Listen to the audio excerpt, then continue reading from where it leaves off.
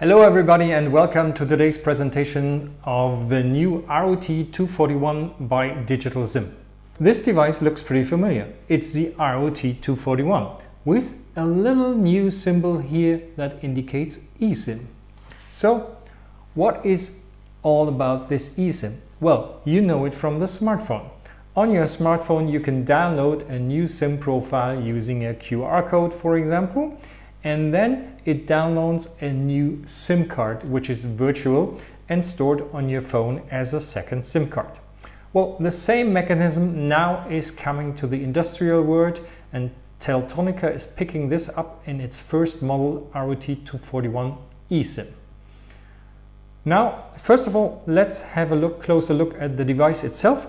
So again, it looks pretty familiar to the existing RUT241 with the two Ethernet ports, the SIM card slot and the power supply, as well as the three antenna outlets, two for mobile, one for Wi-Fi, and also from the back it's quite familiar. So how can we now download an eSIM profile to the RUT241? Well, there's three options to do this. Number one, as you can guess, is root OS, so the GUI of the device, and there is a new section eSIM where you can add a new eSIM by giving it a name and putting the so-called activation code string.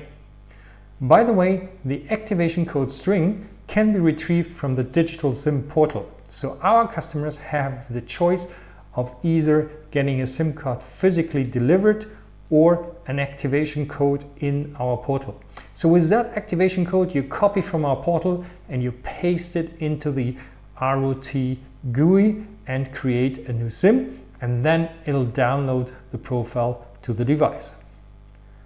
Second option is to send an SMS to the device with the activation code. That's probably a good choice when you want to change SIM later and have a SIM already in your device. Third option coming soon is the ability to send a new eSIM, or to start the download of a new eSIM profile, to be more precise, from the RMS remote management system of Teltonika, which is straightforward and really fits into the strategy of making the RMS even more powerful.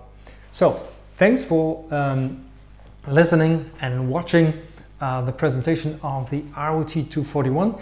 And next time we will show you a live demo of downloading an eSIM profile to this device. Thank you.